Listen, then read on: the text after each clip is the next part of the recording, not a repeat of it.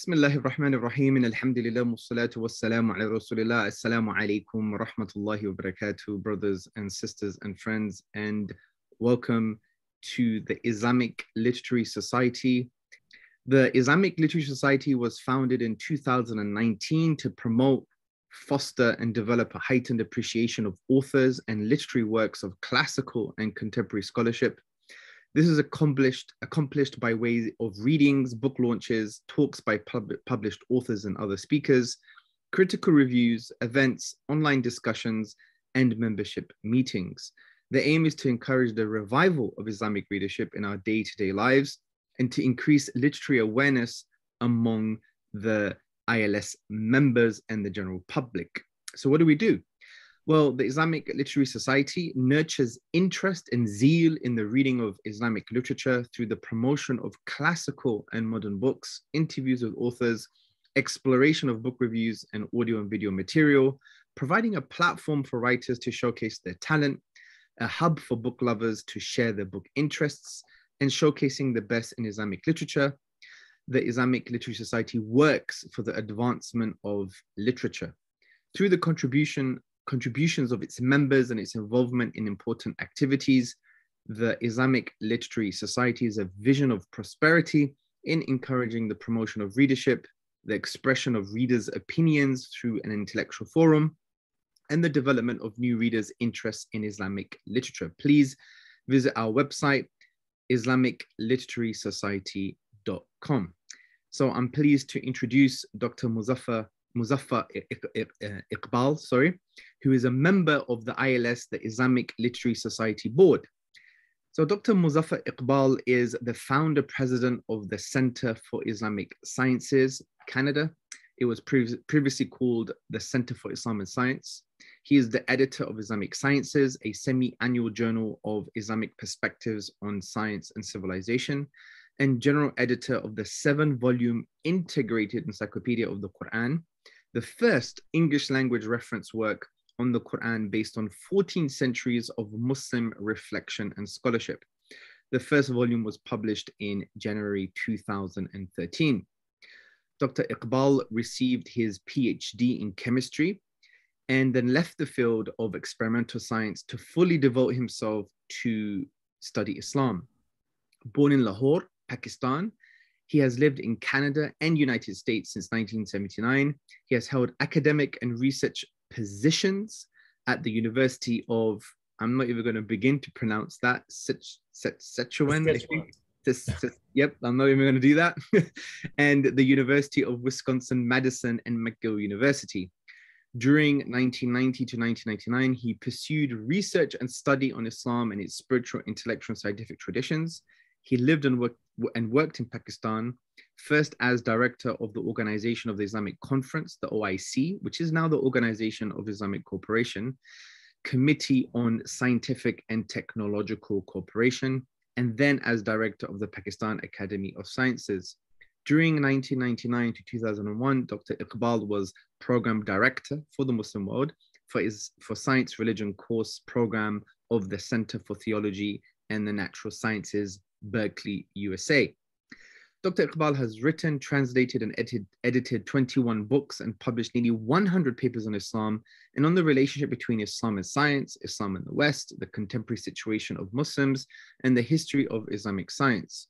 He co-translated volume 7 of Tafhim al-Quran, an influential 20th century tafsir. He contributed as consultant to concentric circles, nurturing awe and wonder in early childhood, and is one of the founders of the Muslim Educational Foundation Canada, a not-for-profit organization dedicated to providing resources and services to educators, students, and parents for a process of learning built on the Quranic worldview. He was the series editor for Ashgate's 4-volume work, Islam and Science, Historic and Contemporary Perspectives. Dr. Iqbal, Assalamu alaikum wa rahmatullahi wa barakatuh. Wa alaikum assalam wa rahmatullahi wa barakatuh. Jazakallah for that very lengthy introduction.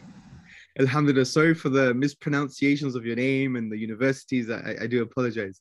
It's a bit hot in here, but maybe that's just an excuse. But I'm really happy you're here. I've engaged with your work and it's extremely fascinating. And it is timeless from the point of view that it is extremely important. The way you present the Quran as a trans-historical text, as a timeless text, that when it talks about natural phenomena, it's there to point towards the transcendent, to point to the unicity of Allah, the oneness of Allah subhanahu wa ta'ala, his greatness, his majesty, and how we should relate to him as well. So I find it extremely important, and it is something that is very timely and extremely needed, because a lot of the youth and even academics in this domain of knowledge have basically, I think, slightly moved away from the epistemic goals of the book of Allah subhanahu wa ta'ala, which is really for us to understand ourselves in relation to Allah and who Allah is with regards to his transcendence, his unicity, and his majesty. So I have a bunch of questions for you. And the first question I would like to ask is, maybe firstly tell us a little bit about your story, how you began in your experimental sciences academic career, and then why you decided to move to focus on the Islamic sciences. Bismillah, alhamdulillah, salatu wassalamu ala rasulillah. Allahumma salli wa sallim wa barik ala Sayyidina Muhammad wa ala alihi wa ashabihi ajma'in. It's a long story, but the short version is simple. When I was studying chemistry, the fundamental quest was to understand the nature of our being. And this world of chemistry is really fascinating from the point of view of giving us a microscopic as well as macroscopic view of the universe.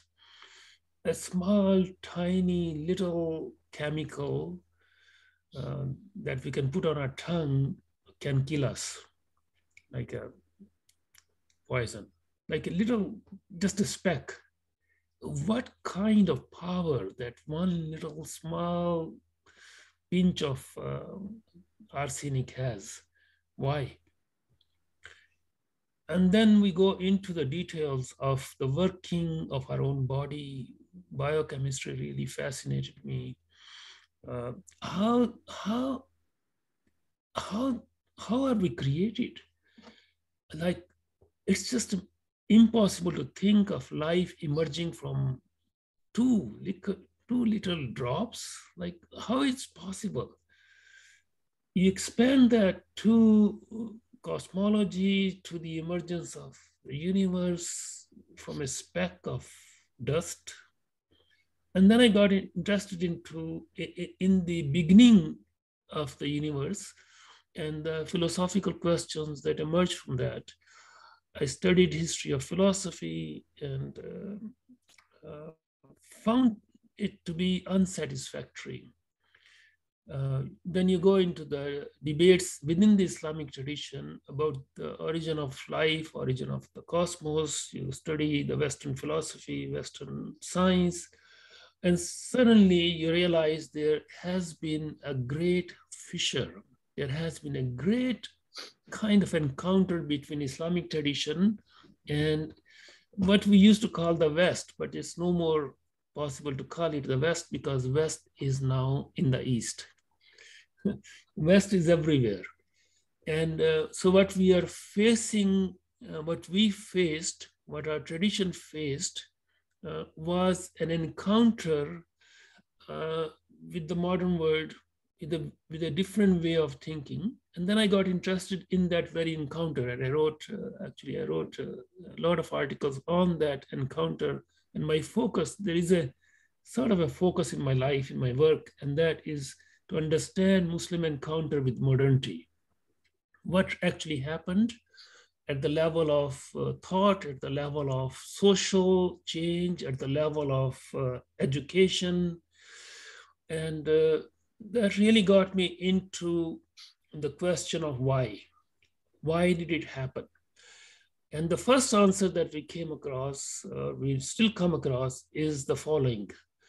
And this is the answer that is quite late in the encounter. It's actually in the 19th century. The reformers of the Muslim world, by that time, most of them had already been colonized. And they said the reason for the backwardness of Muslims is that we lost the edge in science and technology to the West. And as soon as we catch up, we'll be okay. Now, this was a very attractive solution at the time of Sayyid Ahmad Khan in India, Rashid Rada, and people like him in the Arab world. The answer, Jamaluddin Afghani, the answer in the 19th century was very clear to these people. And so they advocated Western education. And we are all products of Western education. So from the time of Sayyid Ahmad Khan, like the 19th century onward, the trend has been to acquire Western education. Now, Western education came along with Western worldview. And 2 centuries later, we find ourselves in this dilemma of losing the Quranic worldview through an education system that basically eliminated the ways of being, the ways of thinking that we used to have. Then in the 70s, people realized this, 1970s that is, and there was a movement of Islamization of knowledge. May Allah have mercy on those scholars who realized this and said, we need to recover, we need to Islamize modern knowledge so that we can recover and regain our perspective, Islamic perspective on life and the cosmos. And science remains at the forefront of that endeavor. Although when Ismail Farooqi Rahimullah, when he started this mission, he wasn't interested in what we call natural sciences, although that name, the title is not right. But for the sake of convenience, we divide sciences into natural sciences and social sciences. And his focus was social sciences. He thought if social sciences are corrected, the natural sciences would already be okay. But that didn't turn out to be the right approach. Nevertheless, this movement really attracted me when 79, 78, just around the time I finished my master's. And I did my PhD in chemistry from Saskatchewan. And those were really formative years. And I realized the extent of understanding one can gain in experimental sciences. There is a limit to it. So I could spend the rest of my life in a lab, maybe produce some chemicals, write some papers, but there was no overarching solution to the questions, fundamental questions that I was personally facing. And I feel the Muslim Ummah still faces those questions. And that is the nature of reality. That is, how do we understand the cosmos? How do we understand who we are as human beings? Where did we come from? Where are we going? Who created us? And these questions still remain unanswered. So I'm very glad that you are doing research on, you're doing a PhD on this question of cosmology. Life sciences, biology is a bigger challenge because it really impacts fundamental Islamic beliefs. Cosmology does too, because if we follow the scientific cosmology, we end up with a cosmos that is utterly independent from the creator. There is no need for God. We can, as Richard Dawkins says, we can smuggle God from the back door, as Muslims do and Christians have done, but there is no inherent need for a creator in the scientific worldview. They do have a problem of the beginning, which is very old problem. Like they need a big bang. They need, scientific cosmology doesn't have a need for something to start, although now they are saying you can get something from nothing. Now, Aristotle had the same problem. Everyone has the same problem. Where do we begin? So Aristotle's solution was simple. He said, matter is eternal. Matter has always existed. Now, if you have a speck of matter, modern cosmology, scientific cosmology, then create the whole universe out of it. the problem with that was if Allah subhanahu wa ta'ala is eternal, if he is the first and the last, there was a time when he was and there was nothing, and we have Aristotle saying, well, matter is also eternal, then we have two eternals. Now, this is something that our scholars encountered through the translation movement in the during the Abbasid time. Right? A huge amount of Greek learning came into Islam, and it really created a huge conflict between the Quranic worldview of a creator and this Greek worldview that was imported through translation. And then over 2 centuries of conflict, Muslim scholars like Imam Ghazali, for instance, who really is somebody I'm very attached to. He runs in my blood in terms of my intellectual makeup. People like him, they offered the solution to this huge debate about the conflict in 2 conflict worldviews. So Imam Ghazali died in 1111, and then in 1258, we have the Mongol invasion and the whole disruption of the education system and everything that was going, the education system that was being established, all of that was disrupted. But Muslims regained from that huge devastation. It didn't destroy them. As Ibn Khaldun says, that actually it was a blessing. The Mongol invasion was a blessing in disguise, because the decadence of the Abbasids had reached a point where something like that jolt was needed. So Allah subhanahu wa ta'ala sent that jolt, and then the realignment of the Muslim social, intellectual, economic whole structure was recreated. And this is where I was also very interested in this whole history of Islamic science, or science in Islamic civilization, which according to the Orientalists died because, and they still have that charge against Imam Ghazali, because they say Imam Ghazali came and he destroyed science in Islamic civilization, which is historically incorrect, because the highest level of astronomical research was happening in the 15th century, that is 400 years after Imam Ghazali, in places like Samarkand and Maraga and in Syria. So we have concrete evidence now from later research in the history of science, and this is not done by Muslims, this is by non-Muslims.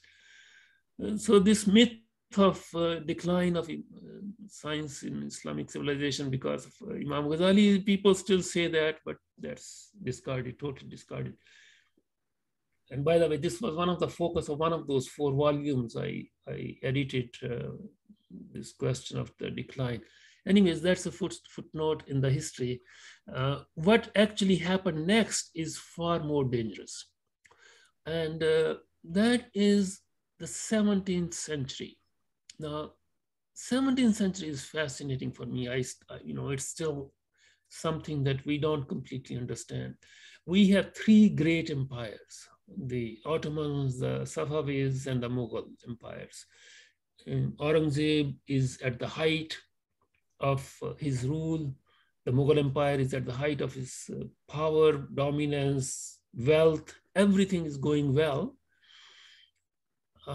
Ottomans are huge. They are just huge empire.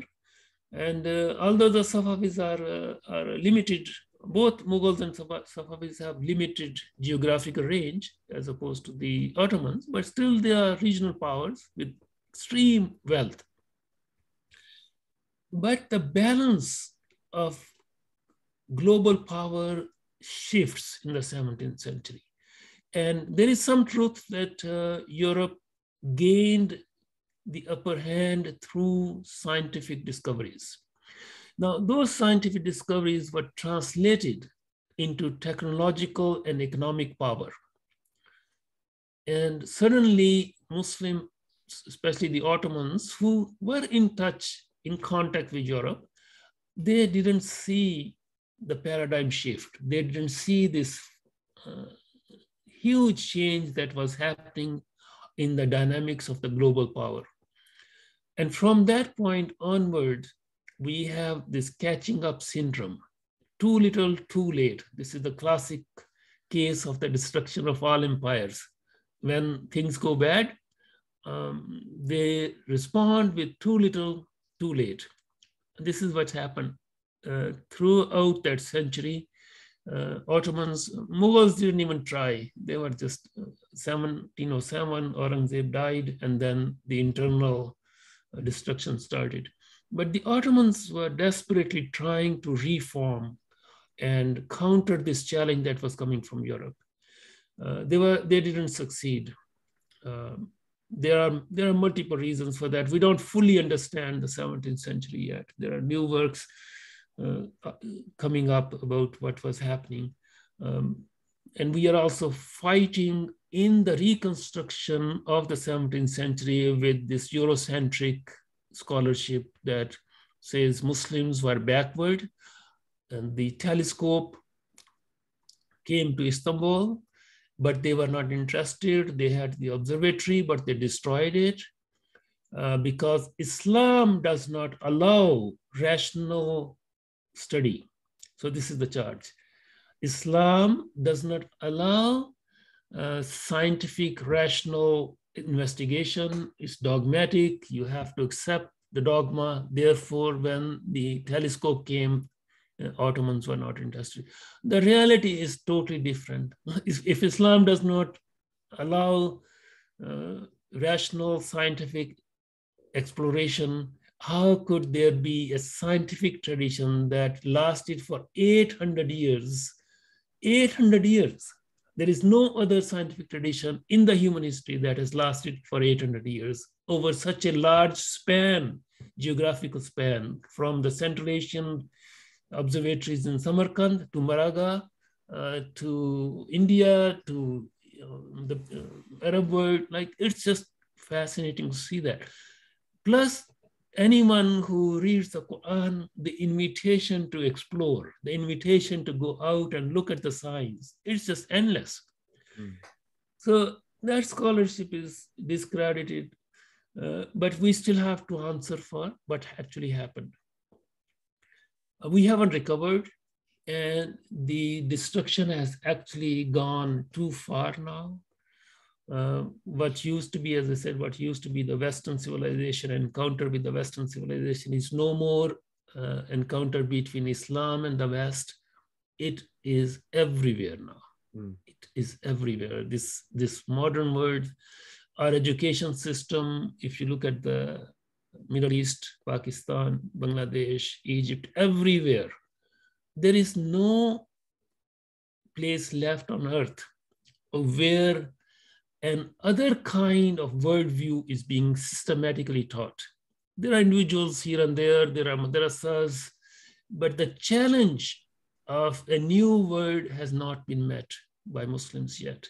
And there is a huge number of people now in the West, Muslims, I mean, in the West, and they are at the forefront of this challenge. Alhamdulillah, there is some good that will come out of it. So this, in a nutshell, is my response to your question. Wow, wow, that was very, very, very fascinating. And I totally echo what you said about Al-Ghazali. I think he is a timeless human being, and his life is an ayah. I really believe his life is a sign for everybody, especially from a spiritual perspective, especially for, you know, young aspiring du'at and scholars. When they're online, they have thousands of views and followers. Al-Ghazali noticed some ego, some ujub, some kibr, and he spent 10 years going on his intellectual journey. He spent around 2 years being a janitor of a masjid. And I say to some of the brothers that if Al-Ghazali, may Allah have mercy on him, he noticed this thing in his heart and he spent 10 years on the road, then we have to spend 1,000 years on the road because we're much, much worse. And I consider Al-Ghazali a phenomenon because he was like a psychologist as well. If you read some of his works, he's actually reading you. He's like, and he deconstructs you and reconstructs you in such a powerful way that if you take what he says seriously, then it's going to be transformational. And with regards to the science stuff, I think if anyone reads his book on the jewels of the Quran, even as it's impossible to even claim that he was against science, because he said the Quran is the kind of premise or the foundation for all of the sciences, and he spent some time articulating, the link with the empirical sciences. So that is such a false claim. And also, I echo what you say about the Ottomans and the Islamic civilization. In actual fact, there are new works now coming out on science under the Ottomans, and the Ottomans even had their own vaccines, right? So, and what about Ibn al-Haytham, right? He's seen, according to David C. Limburger, historian of science, one of the key milestones for the development of the systematic scientific method. So we have, I think a lot of this Orientalism is because of maybe a colonial type of, echo from the past. Right. And so, yeah, I mean, that's absolutely fascinating. So what do you think with regards to the reason we're in this state? So there are obviously intellectual reasons, but what about spiritual reasons? What about the metaphysical reasons? What would you say concerning that, Sheikh? Right. I think that is the foundation of everything. The outward expression of that inner weakness is obvious, that and that can be pinpointed as well in terms of the lack of enough tools to study nature from the perspective of the Quran, moving forward from the time of Imam Ghazali, for instance.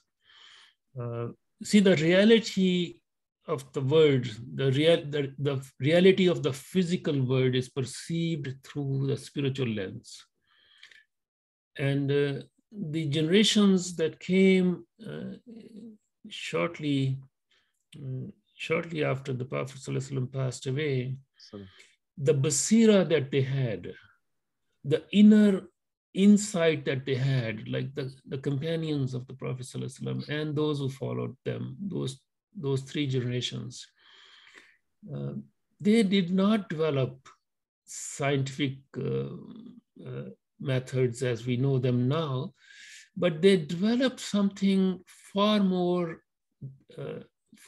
powerful, and that was their own inner understanding of the reality of their existence and the reality of the cosmos.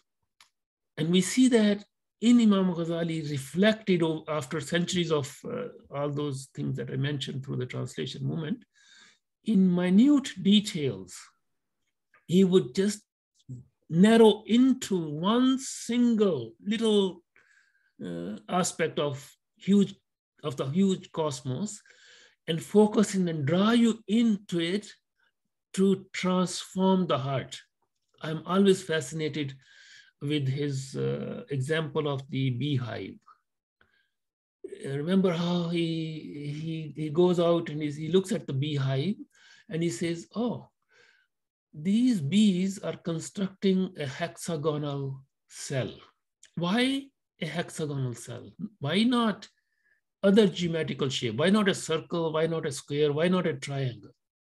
Like, he just draws our attention to something that is so universal. All species of bees across the universe, everywhere, they always construct a hexagonal structure. And then he says, look, hexagonal structure has this shape in which internally the angles are not so sharp as the square. The squares are 90 degrees. Triangles are even sharper. But look at the shape of the bee. The shape of the bee is tending towards being circular, being an arch. So it would be impossible for the bee to go into the corner of a square or a triangle and store honey. He says, what is the purpose of the hive? To store honey. And what is the most economical? And these beehives are being made with the beeswax. The economy of this construction requires that the shape be such which can store the maximum amount of honey using the least amount of beeswax and be the most stable. And he says, if you stack the circles, they won't be stable because there will be gaps between the circles. You cannot stack circles without gaps. He says, well, you can stack squares without gaps. They will stack each other, but the internal economy is not right. So hexagonal structure is the only structure that can store the maximum amount of honey using the least amount of beeswax and still being the strongest structure. Oh. Now, where did the bee get this idea? Where did the bee? When I study that, when I look at the evolutionary narrative, the bees of the world would have to have lots of international conferences. And they publish lots of papers and do lots of experiments to come up with that one single unique geometrical shape, which has a very precise angle of 107.9 degrees. Wow. All over the world. This cannot happen without the Wahi. And Imam Ghazali then goes and quotes the ayah from Surah Al-Nahl. Right? So you see, from the external one observation, he leads to something far greater inside the human heart. If Allah subhanahu wa ta'ala has sent a Wahi to the bees to do this, what about human beings? Right?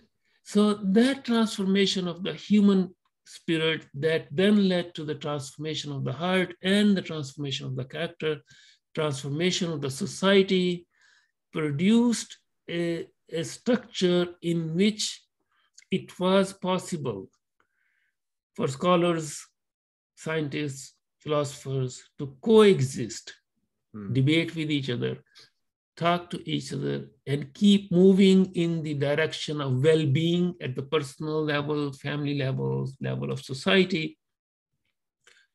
And when second much greater encounter happened with the Western civilization, in the 17th century, they gained the upper hand and they started to arrive in the Muslim world, as you know, first as traders, and then what happened, we all know that. Now, we cannot really blame the thieves. We have to blame our own weakness. We have to we have to blame our own weaknesses because dangers are always there. If somebody breaks into our house has to be strong enough to resist that. So that process is really sad and fascinating at the same time. Fascinating in the sense that when the intellectual challenge came from the Greek civilization, Hellenistic learning, Muslims were able to take that huge amount of translation and rework, transform, discard what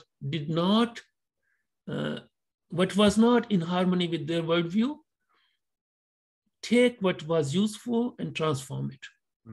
The second encounter, when that happened with the Western civilization, it coincided with other weaknesses, economic, political, military, all kind, and moral and spiritual weaknesses. And this is a unique combination of different kinds of factors coming together, and we haven't recovered from that yet.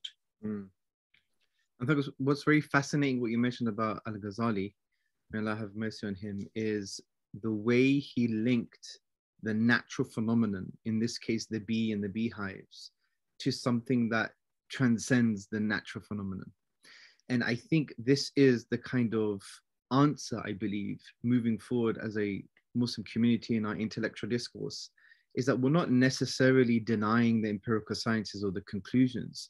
What we're saying is you have to revive the correct lenses in which to understand the scientific conclusions of the empirical phenomena. And now, obviously, the kind of typical popular scientist or science lover would say, especially if the kind of have an affinity to philosophical naturalism or atheism, they will say, no questions like this. We're methodological naturalists, do not refer to the divine, or we're philosophical naturalists, there is no divine. But they forget that the door swings both ways. They have metaphysical commitments. They may not regard them as metaphysical commitments, Right. but they say, but it is a metaphysical commitment. They have those lenses already. Don't talk about God. Don't link it to the transcendent. I think what we need to do is accept the science, which we do, and also understand the limitations of science and the philosophy of science, that it's not absolute and it may change. Even if you're a scientific realist, they don't believe that it's infallible. It's fallible. It could still change. And they know just because something works and it's successful, it doesn't mean it's going to be absolutely true for all times and places. Even Dawkins says this in one of his books, that in the future, we may just change Darwinism, the Darwinian mechanism, beyond any recognition because of new observational data. So, this fluidity of science is something that we need to bring back into the public discourse to show to people this is not wahi, yeah?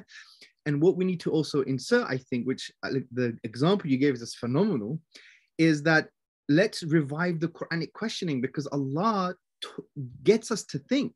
When we look at all of the ayat in the Quran concerning natural phenomena, either before, in the middle, or after, Allah is giving us certain conclusions, certain epistemic goals about how we should relate to Allah and who Allah is. So we now need to be brave enough to think, okay, Allah has given us the referent, what is Allah referring to, the cosmos and what's within it and what's within ourselves, but he gives a metaphysical conclusion. We now need to reflect and ponder to create those logical links and revive that in our discourse. And that is what's been missing, because we have become intellectual cowards to a certain degree, even spiritual cowards. We're not saying what Al-Ghazali was saying. Why on earth is it a hexagon? Why, how could it be, just like what you said in the beginning, that, a few drops or dust or, non-conscious, cold, blind, non-intentional forces can create consciousness? Right. And they ignore that because of metaphysical commitments. But we need to bring the correct metaphysics, which is the Quranic paradigm. And this is why I think your work is extremely important. So with regards to your work, Sheikh, how do you think your work has impacted academic and popular discourse?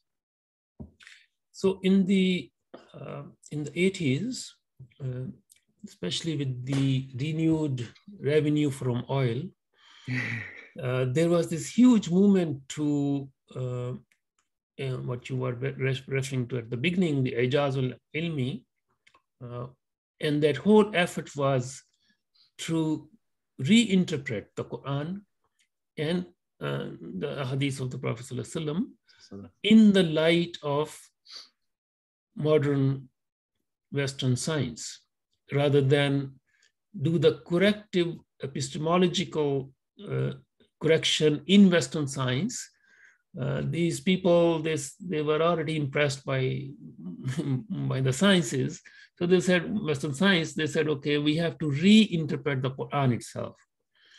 And the principles that they used were in total disconnect with 1400 years of scholarship of interpretation of the Quran. Absolutely. Now we have a vast amount of literature on the interpretation of the Quran. As you know, this has been the focus of the Muslim Ummah and it will remain the focus of the Muslim Ummah, inshallah, because the word of Allah is solid, sabit, it's not going away.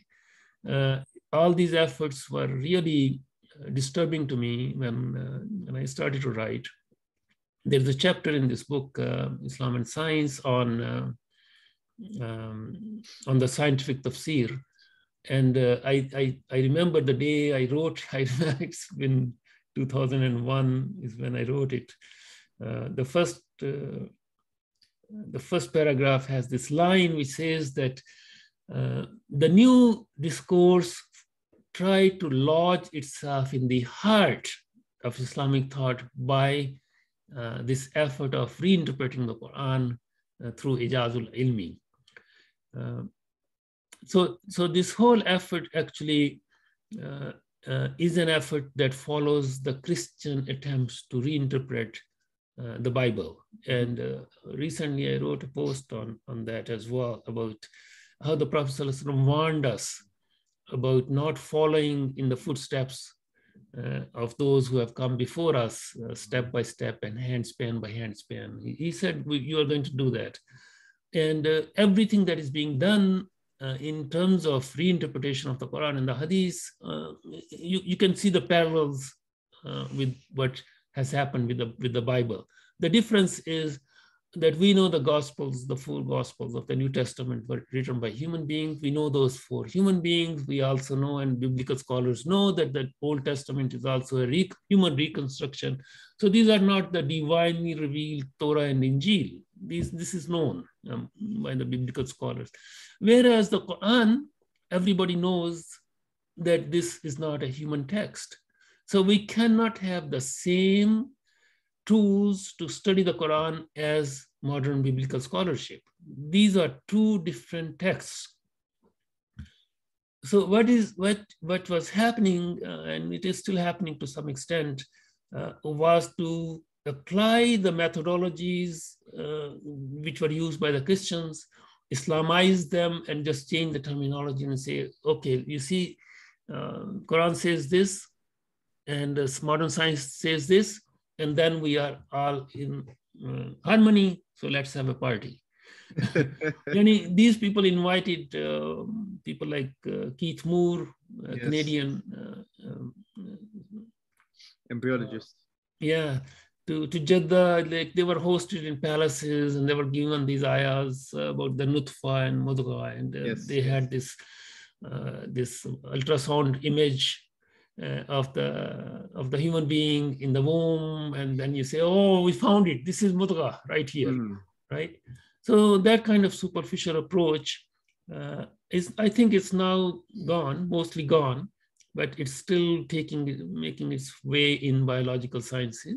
The fundamental problem between the two worldviews is the following.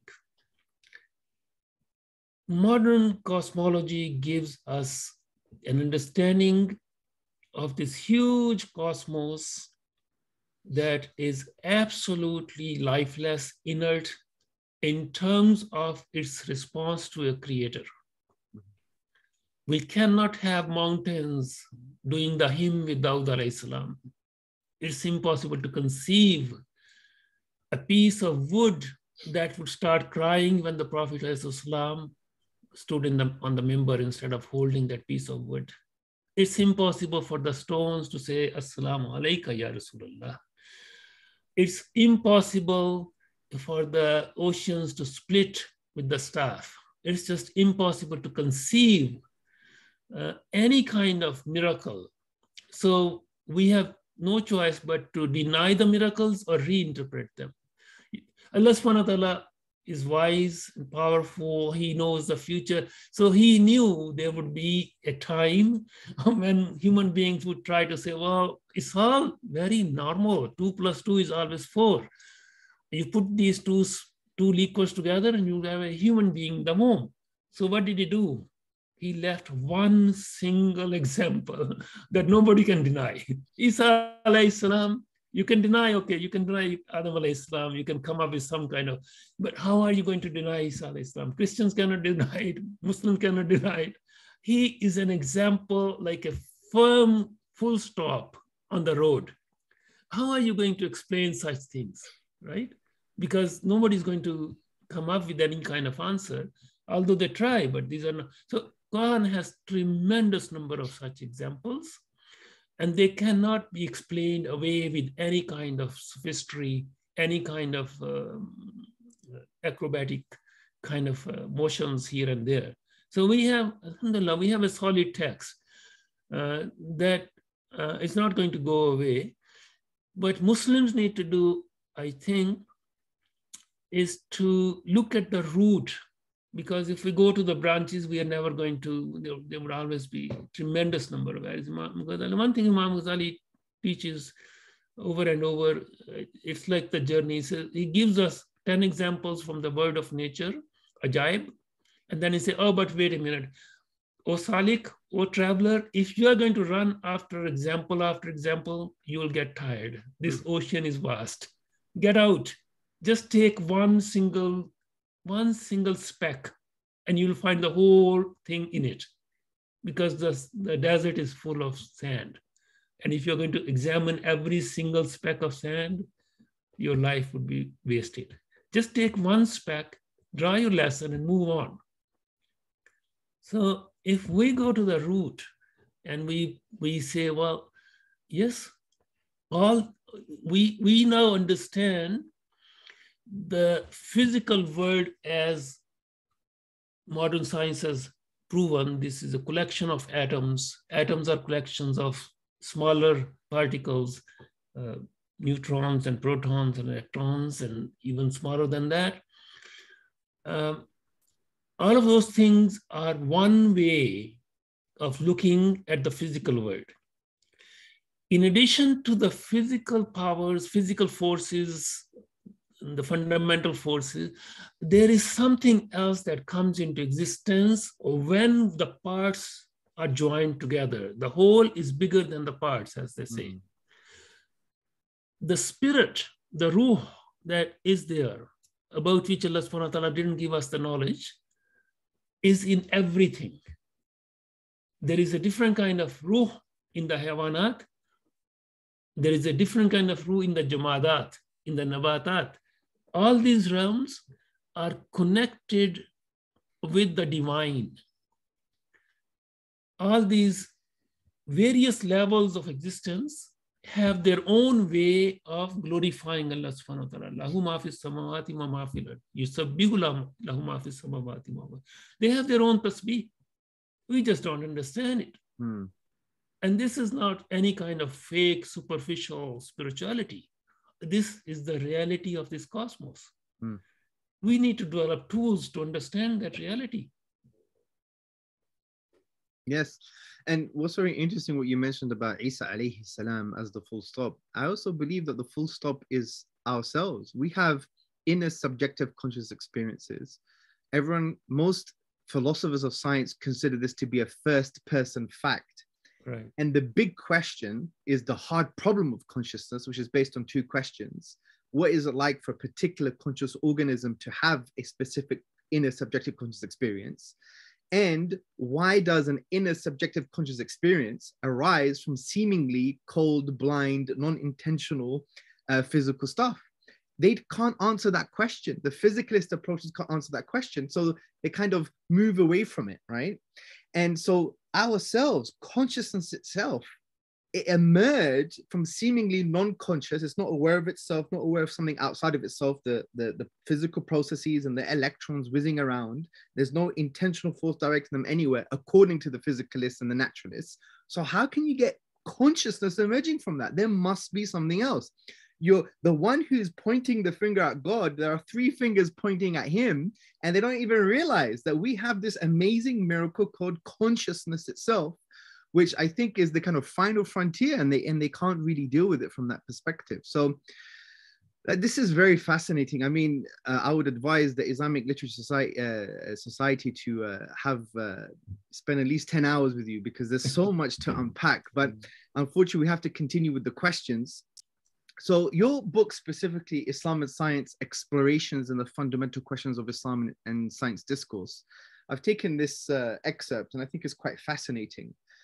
You write, since all things exist through and because of God, their ontological dependence on the Creator simultaneously ennobles them by raising their status from being mere things to signs of a transcendent real, al-haq, who nevertheless remains beyond them. Thus, rather than being mere dialectical utterances, the sign verses of the Quran have an irresistible urgency which draws our attention to that which lies beyond the phenomena being mentioned. The creation of them is one of the simplest in the sense that it relies on self-evident fundamental facts.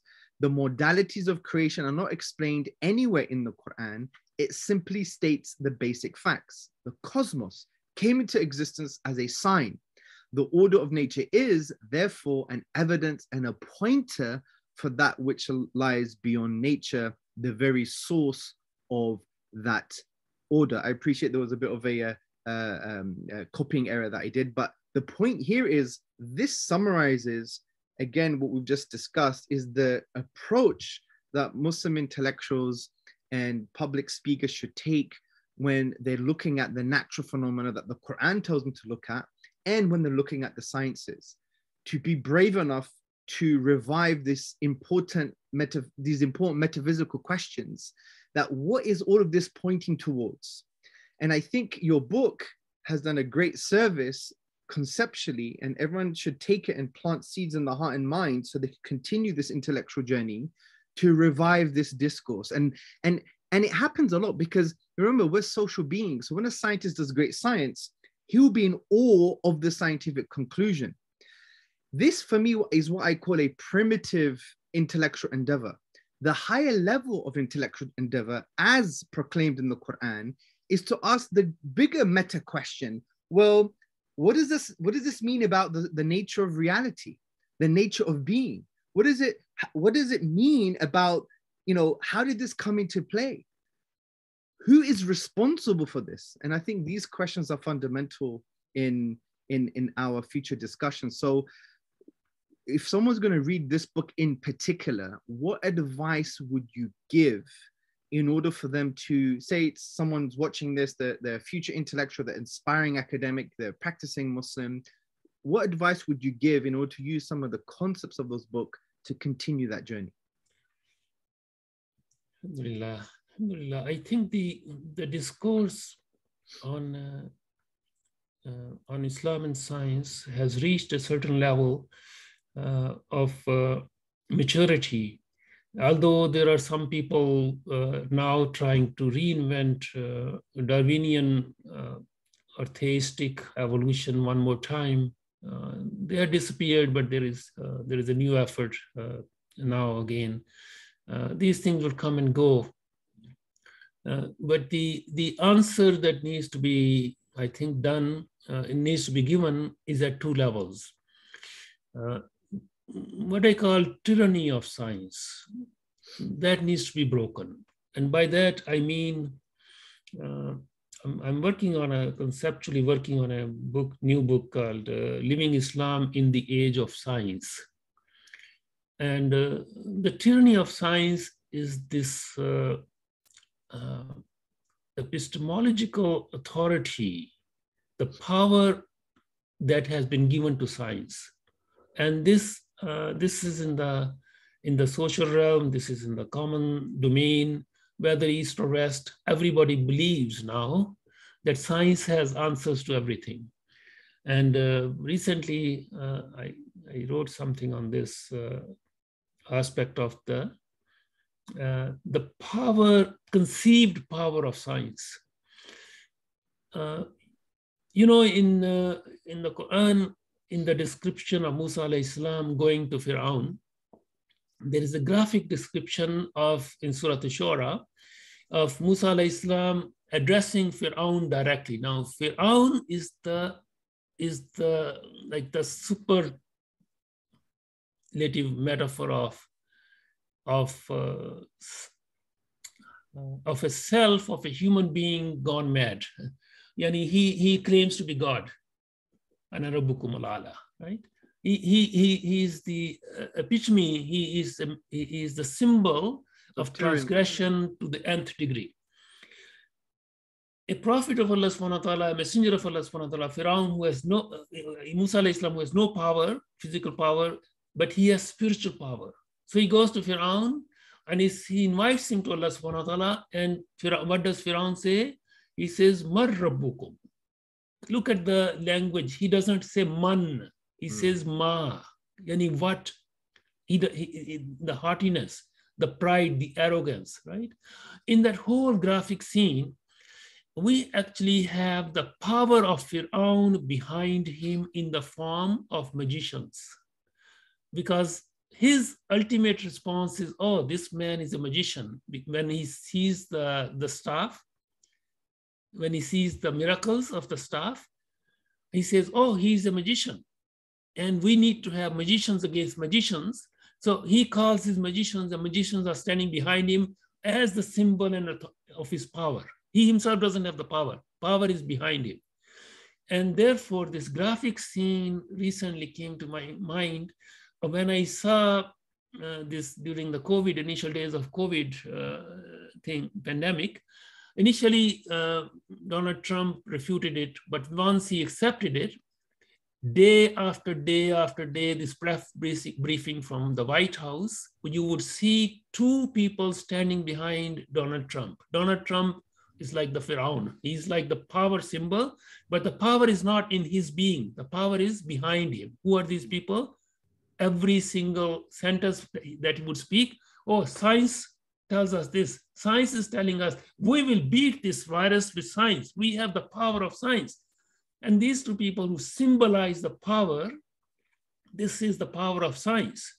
Just like the magicians of Pharaoh, they were shallow, they didn't really have power. These two people are not even scientists. They are public health officers. They are not scientists. But the common people, the narrative was the power of science. And everybody believes in the power of science, right? Everybody, including the Muslims. So this age of science is like the age of Jahiliyyah, when the idols had this pseudo power, or the age of magicians in Egypt, when the magic had the power. So these are pseudo powers constructed by human understanding of a fake appearance. You see this new telescope so far out there. Muslims are asking, oh, is it going to change our concept of the universe? No, just read Imam Ghazali. This is one more speck being examined. This is one more thing. Draw lessons from it. This is going to change nothing, because our understanding of the manifest word is just, this is just still the manifest word. No matter how far it goes, if it needs 13.5 billion years for life to have evolved, as they say, over this time, we still have the same 6 days of creation. They just happen to be 13 billion years ago. There is no problem in understanding creation in 6 days. The Quranic narrative of 6 days of creation does not mean that the whole history of the cosmos is 6 days, whether 6 eras or eons or whatever we want to do it. It just means that whatever initial conditions Allah subhanahu wa ta'ala set from nothing, kun fayakun, to bring into existence from nothing, creation is the greatest proof of the existence of Allah subhanahu wa ta'ala. Yes. Right? So this new discovery is nothing. But what we need to do is deconstruct the power of science and put it within its limits. Number one. Number two, there are things beyond science. As Shakespeare told us, there are more things in heaven than your philosophy can dream of. This is really true. There are more things in heaven and earth than science can dream of.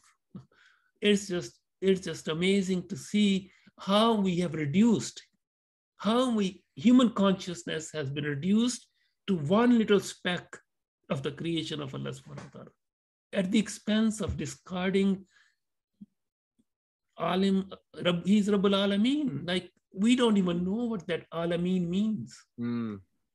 We have just one little tiny little, and we have made a mess of the one planet that Allah has given us. And this is, look at the injustice. This is the human consciousness part of it. If we can spend $10 billion to send this one little explorer out there, and people are dying of hunger next door, what kind of earth is this? Of course, and it's even worse when they get the images back. They don't even ask the right questions to form the correct conclusions that there is a master in their lives, and there is a Lord of the heavens and the earth. Right. And it's like a form of compounded ignorance. Like Al-Ghazali made this very clear about the Dahriya, right? The Dahri is the kind of old day philosophical naturalists, when I think he described them as ants walking on a book. Yes. There's reduced everything to what they can see. But the one who is writing or can read the book, they see that there is meaning and there is someone who's written the book. And that's today's age, unfortunately, Sheikh. We have been duped and deluded. And it's very important that when Muslims look at these images and they look at natural phenomena, that they ask the very critical, intuitive, and rational questions: who did that? And what does it say about the one who did that? Allahu Akbar, Allah is greater, right? We have billions of stars and galaxies, and we have to ask these questions. We're not looking beyond our own noses, right?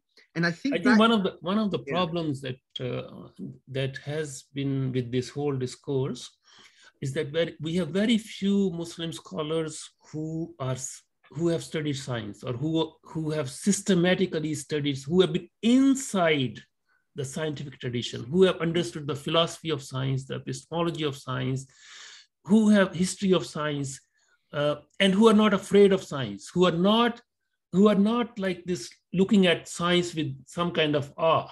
Yes. Right. So in order to do that, you have to study, and I'm very convinced that these brilliant scholars of tafsir and language and all, if they spend 1 year, just study science, just understand what modern science is, in 1 year you can just master it.